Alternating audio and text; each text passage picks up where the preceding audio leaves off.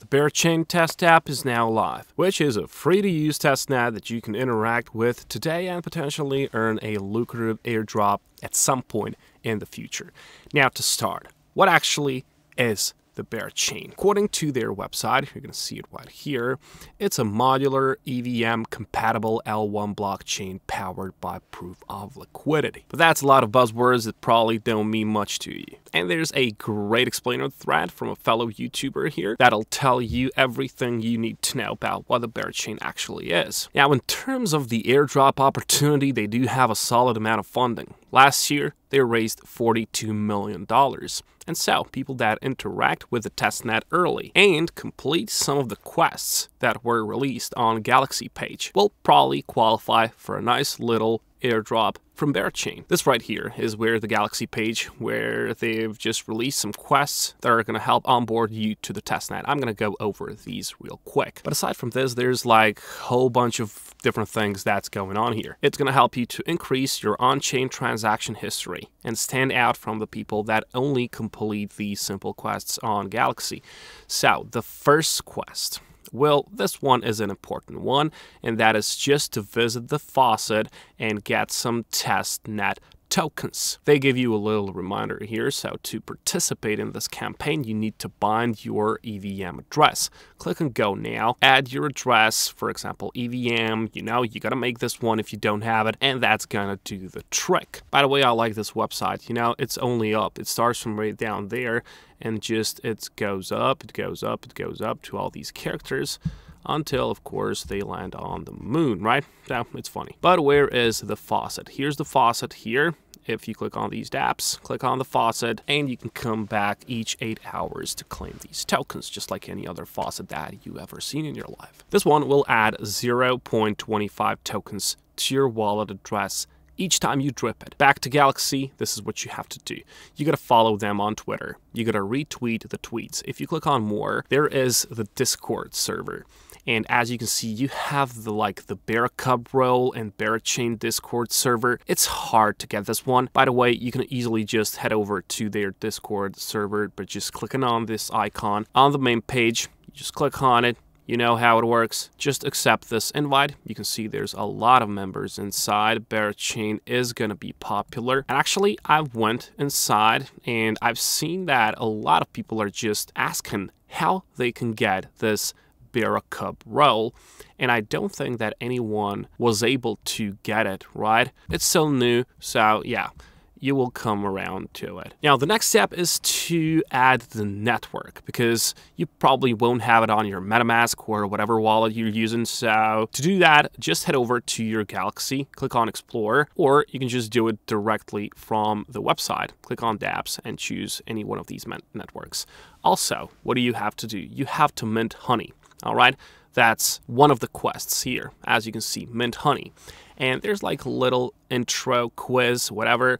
I'll just reveal the answers to you for this one. So the answers are C, then D, D, then D again, one more time, and then it's gonna be A. So that's a little time saver for you. Submit that one. As you can see, it's correct. You can always pause the video and just rewrite the answers. Now, for those of you who are new to airdrops, well, what is actually an airdrop? It is essentially when you get rewarded for being an early user to a blockchain or an application built on a blockchain.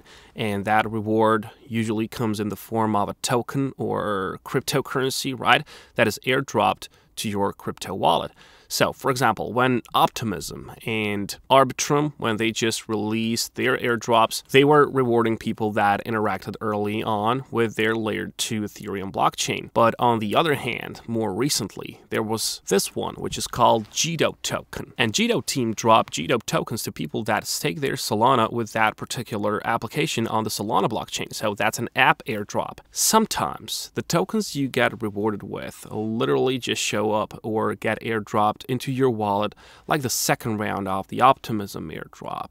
But other times you have to manually go to a website just like Berachain, and you have to go and click on that faucet and do these quests until you are qualified for it. So now that we know what an airdrop is, how can we actually get them from anywhere else and not only from Berachain? Now, you can see this little thread by Mr. Lumus on Twitter. Well, he listed a variety of different potential airdrops that you could get in 2024. Now, at this point, I'm just going to be honest with you. You can't go and complete each one of these. You can't get every single one of these from this list. It's just going to take a lot of time, a lot of money if you go with these investing things, and you just won't be able to farm them all. All right? So what I recommend for starters is dipping your feet in the water. Pick a couple of these and then just take the experience from it.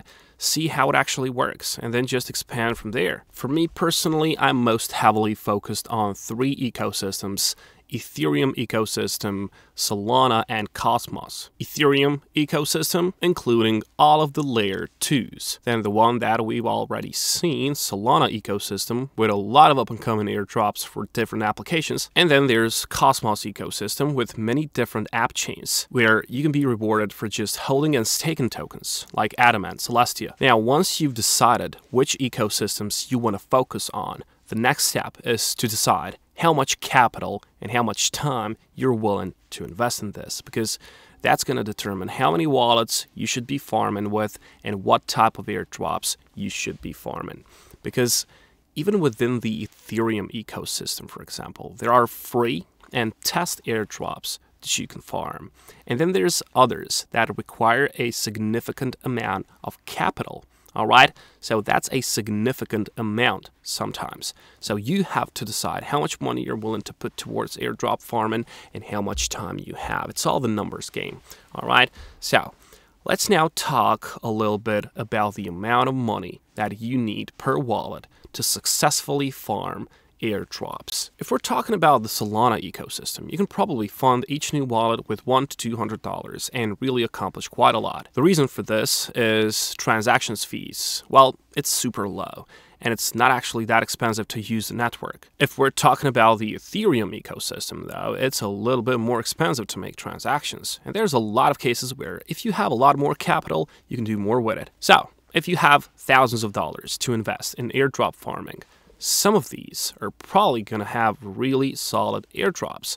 And then there's also a lot of different applications that are going to reward people that deposit liquidity or that trade a high value amount on their different apps. So if you're starting out completely from scratch and you have a limited amount of money, I might recommend actually starting with Solana and just start doing these with cheap transactions. Next thing that you gotta take care of is your time. If you have a lot of time, I recommend farming airdrops with multiple different wallets. But this leads me to a super important point. Make sure you don't send airdrops between the wallets. You just have to keep them completely separated. All right? They can't be linked together. Never do that. All right? Been there, done that. Now, regarding time, if you are really limited on time, but you still want to get some airdrops in 2024, a good approach would be to actually participate in the Cosmos. All you have to do here is to hold some tokens and stake them, and then you can get some decent airdrops. So recently, Celestia stakers have been rewarded with 4 or 5 airdrops at this point. And this one doesn't actually require you to come back each 8 hours like on Berachain and push a bunch of transactions. All you have to do is to stake some, whichever one of these you want. Usually like a couple hundred usually is enough per wallet. And then just by staking it and holding it, you're good to go. Also, a really good piece of advice that I got before: follow all of these on Twitter. Follow people that know something about that on Twitter. Follow them anywhere else, LinkedIn. Read articles, follow the threads, explore, do the research. Watch a lot of tutorials and just do it, but just don't try to do it all. You simply won't be able to, it just takes a lot of time and consumes a lot of energy. You can get exhausted and probably you can just burn out real quick. So that's about it. I hope this made sense and it was actually helpful to you. I'll catch you in the next one.